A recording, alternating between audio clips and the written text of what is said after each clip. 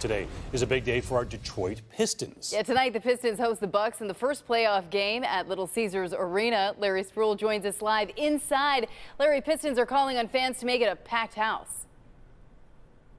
Indeed. Good morning, Sean and Priya. And they are expecting a packed house for history tonight. This will be the first playoff game inside the Little Caesars Arena. Now, let's take a look at some of the highlights from the past two games. Now, the Pistons lost games 1 and 2 in Milwaukee by a combined 56 points. Game 3 is tonight here at LCA. Head coach Dwayne Casey said his team has nothing, and I repeat, nothing to lose. And the Pistons, Reggie Jackson says they were things from Game 2 that the Pistons can now build on.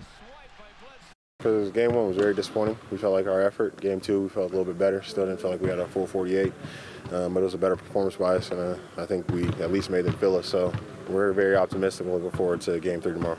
It's not like we're out there afraid or whatever. We have nothing to lose. That should be our attitude going in, to fight, scratch, and claw. And we did that, it's sad to say, 1/4 of the last game. So we got to develop that mentality for 4 quarters.